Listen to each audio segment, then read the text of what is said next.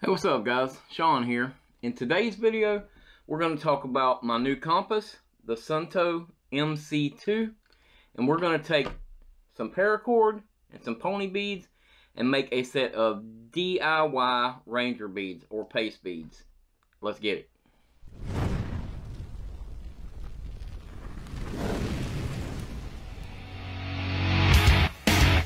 Before we get into why I chose this compass, let's go ahead and discuss a couple things. There are two types of magnetic compasses. So the Suunto MC2 is what's considered a base plate compass. So this has a base plate along the compass, which you can set down on the map and you get your bearings off of.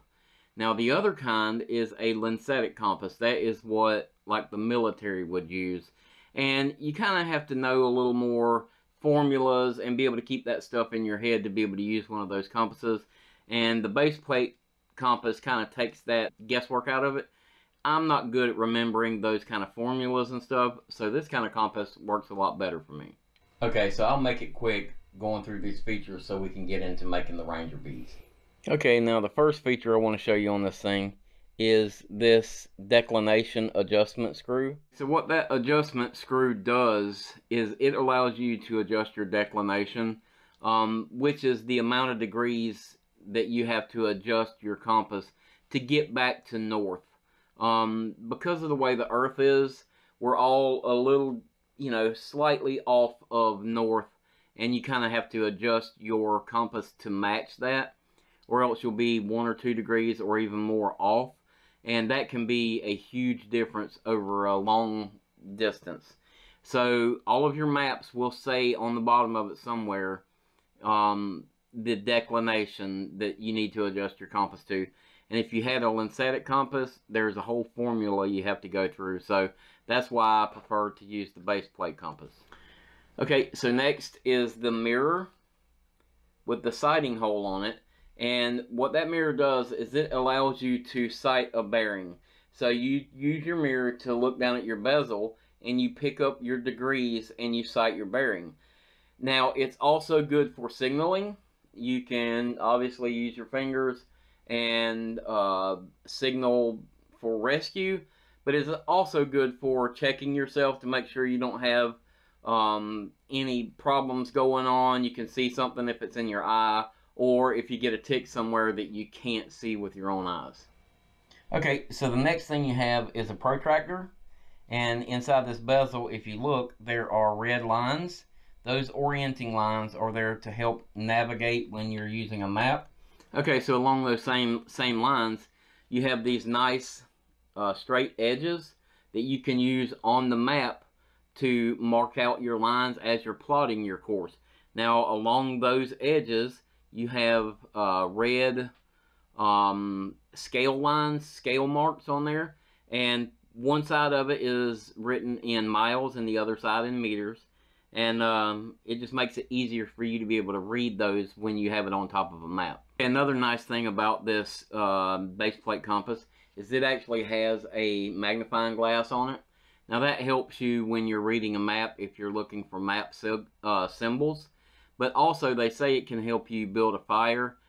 I've not tried it yet. That's something I may do in the future.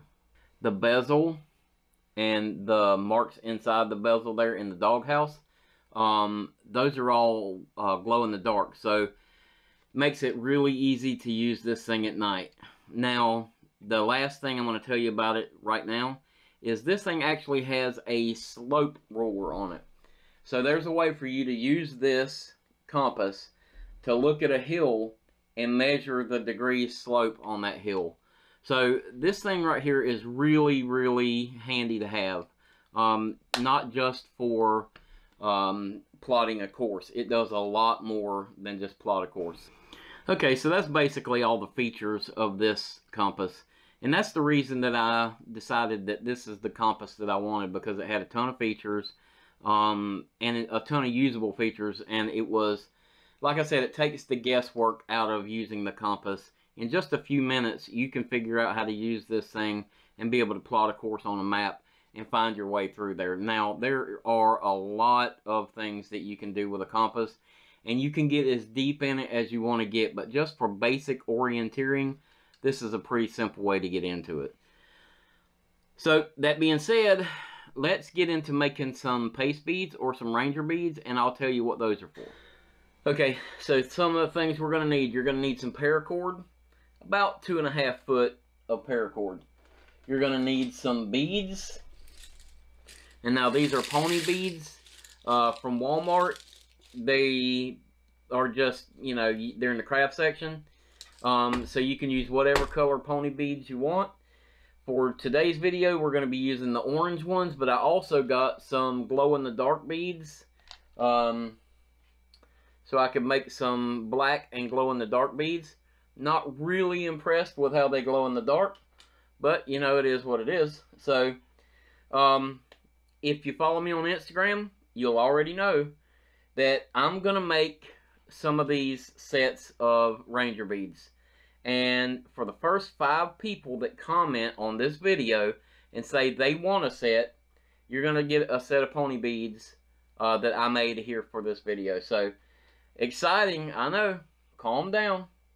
But anyway, the first 5 people that comment and say, I want a set of those beads, or something to that effect. I want ranger beads. I want paste beads. I want some of your beads. Whatever, I don't care. The first 5 people that comment on that and say that will get a set of these beads. Now, I don't know if you're going to get the camo and orange or black and glow-in-the-dark beads, so that'll just be luck of the draw. Okay, so like I said, you're going to start with 2.5 foot of paracord. I tried to use the paracord as it is, and I watched videos and people, it looked like they were able to use the paracord as is. I could not make it work. The paracord was just too big. So what I would suggest doing to make it easier on you, and it works just as good in my opinion, is to go ahead and gut your paracord. Cut the ends off of it, pull those strands out of the center of it, and just keep your sleeve. It makes it a little floppier, but it works just the same. So you're going to go ahead and gut your paracord. I suggest taking your paracord and cutting it on an angle like this. And that way when you heat it up and burn it, it'll be on an angle. And that just makes it kind of like a little needle. It makes it easier to thread through your beads. You want to be careful not to heat it into a knot there on the end of it, because it's still pretty tight to go through these beads. You're going to need a little lighter, obviously, to be able to burn your paracord. And be careful, do not burn yourself. I don't want anybody coming back on Sean and saying, hey, I burned myself making these ranger beads. So, alright, now you got your ends burned. And like I said, you're going to want to burn them on just a little bit of an angle like that. Now, fold your paracord in half. Get it even. And you're just going to take this top half and do just a simple overhand knot. And leave yourself just a little tag at the top sticking out. And that will help you if you want to attach this to something else. Maybe the strap on your pack while you're hiking. Something like that. So just make yourself just a little overhand knot like that. And now to start with, we're going to put 4 beads on here to start with. Now, pacing beads or ranger beads are just like what it says, pacing beads. So these beads help you keep track of your distance traveled. Now, I know we're in America and we use miles, but meters are easier to track because it goes in tens. So you put your first 4 on there. If I can get them out of here. And your first 4 are going to represent 1,000 meters. Or that's 1,000 meters apiece. So it will be 4,000 meters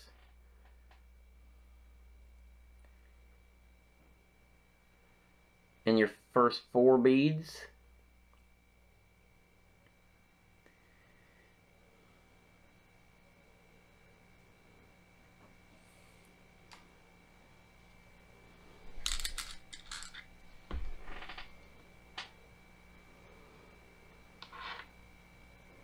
This is a very simple project, but very useful, especially if you do hiking and backcountry camping and orienteering and stuff like that. Okay, now we got our first 4 beads on here. You're going to measure the width of these beads. You're going to come down that distance and then half of that distance again. And you're going to give yourself a little bit of room there. Just a little bit of room. And you're going to tie another overhand knot.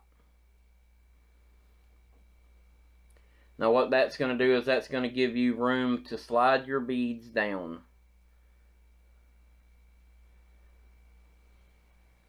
Essentially like a Chinese calculator almost.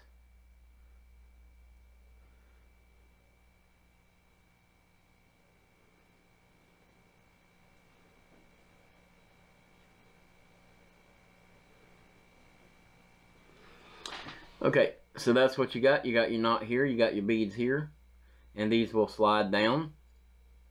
And they actually, as you can see, they don't fall. They actually have some tension to them, so they're not just going to fall down on their own. Okay, so now you're going to add 9 more beads to the bottom section here. So we're going to get 9 more beads put on here, and then I'll come right back.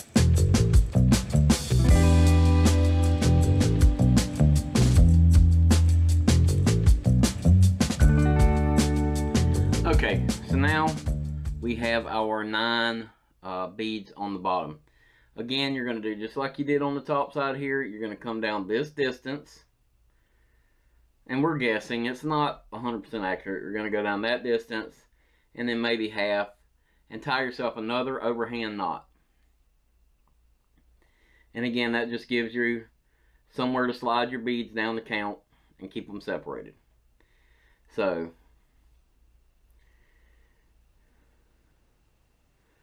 do a nice little overhand knot. Try to keep it as neat as you can. Overhand knots don't typically come out looking that neat, but do the best you can. This is for field use, right? This is a tool, not decoration. So, very simple. That's what you end up with. Now, when you're hiking, having this does you no good if you don't know your pace count, your average pace count. So, in another video below, I'll link a video that will show you how to do your pace count. And it's actually very simple. It just takes a little bit of time and effort to go out, get your pace count, average them out, and then you'll know exactly what, how many paces it takes you to do 100 meters. So, you walk 100 meters, you slide one of these to the bottom. You walk another 100 meters, now you're 200 meters into your hike, slide another one down to the bottom. You go all the way through that until you get to 900 meters. Once you go that next 100 meters, then you slide this down. Now you're at 1,000 meters. These go back to the top, and you start back over. So you're at 1,000 meters, 1,100 meters, 1,200 meters, and so on.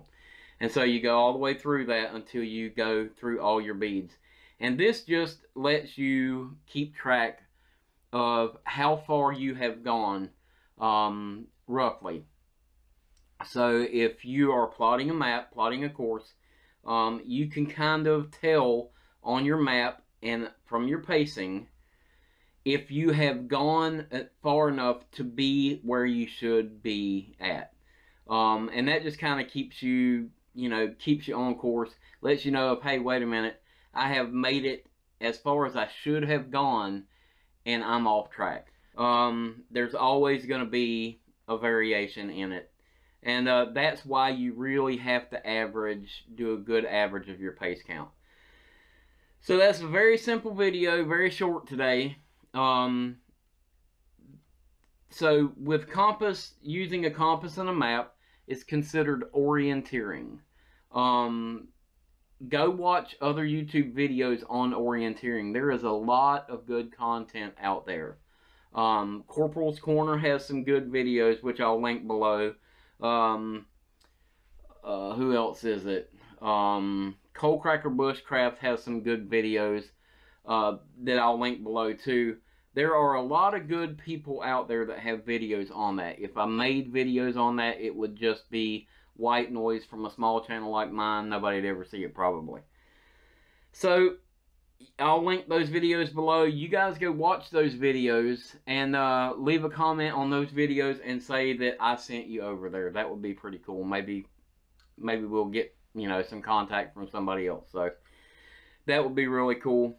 So that's my reasoning for buying the Suunto MC2. And that's how you make a Ranger bead set or pace beads. And I hope this helps you out. I hope you enjoyed this little short video this week. Hopefully we'll be doing some camping pretty soon. The weather's getting nice, so hopefully we'll be doing that pretty soon. If you like what you saw in this video, hit that thumbs up. If you haven't already, hit the subscribe button. Share this video with your friends. Everybody you share it with, that helps the channel out. And leave me a comment below. Even if you just get on there and comment and say, hey, like the video, or just something small, all those comments on there really help out the analytics, and it kind of pushes it out more to other people. So appreciate all you guys watching this video. I'll see you next time.